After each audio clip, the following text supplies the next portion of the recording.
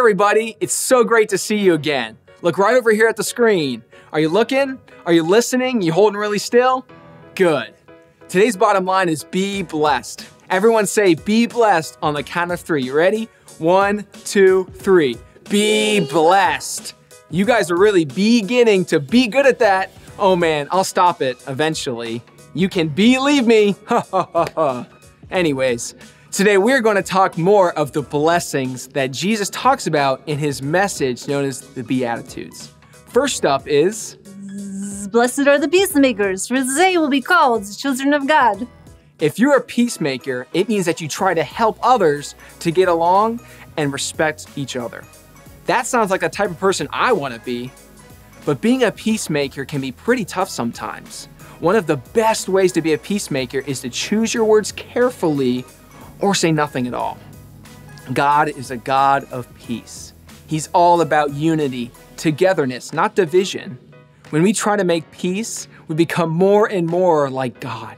And soon, we'll be known as children of God. That's one thing to remember, guys. We are all children of God. He sees us all the same and equal. Everybody say, be blessed on the count of 3. You ready? 1, 2, 3. Be blessed.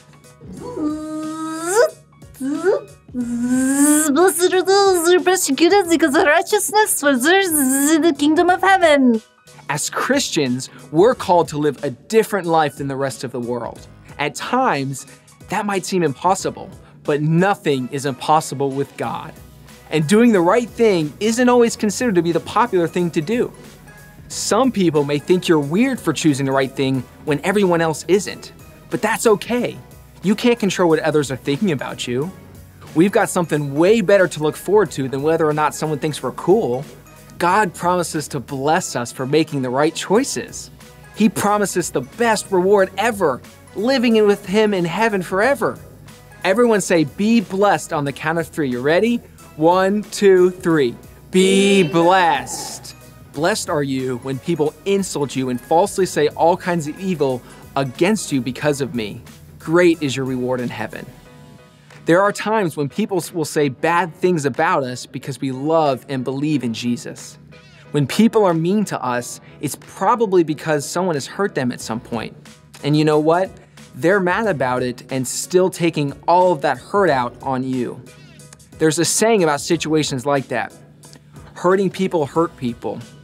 And when you think about it, it makes sense. When we're mistreated or lied about, we should respond with love and let God fight our battles for us. If someone teases you because you're a Christian, remember that God will bless you greatly in heaven someday. Everyone say, be blessed on the count of 3. You ready? 1, 2, 3. Be blessed. Awesome job there. Here's an example of what I'm talking about. See, we have these 2 magnets here. This is what it's like when we don't have peace in our life. See, we're fighting each other. We're, come back, give me my stuff. No, I'm not giving you your stuff. I want more food. No, give me some of your food. See, they can't come together. As you can see, they're like magnets. They're pushing against each other. They're pushing each other. They're fighting. It's like a war. But Jesus calls us to more than that. When we include peace in our lives, because we are called to be peacemakers, we are able to come together. See, there may be people in our lives that it's hard to do that for, right? They might be angry at us, or there might be some tension in their relationship, but we are called to be peacemakers. And when we are, and we live that out, you see, we can have peace in those relationships here, and that's exactly what Jesus calls us to. Jesus spoke all these blessings over the lives of the people listening to him that day. Those same blessings are for us too. God's greatest gift, his greatest blessing to us, was his son, Jesus Christ. God gave his one and only son to be a living sacrifice. When Jesus died on the cross for us, it allowed us to have a direct relationship with God. When you accept Jesus as the one who saved you, you get to live with him in heaven forever. Now that's what I call being blessed.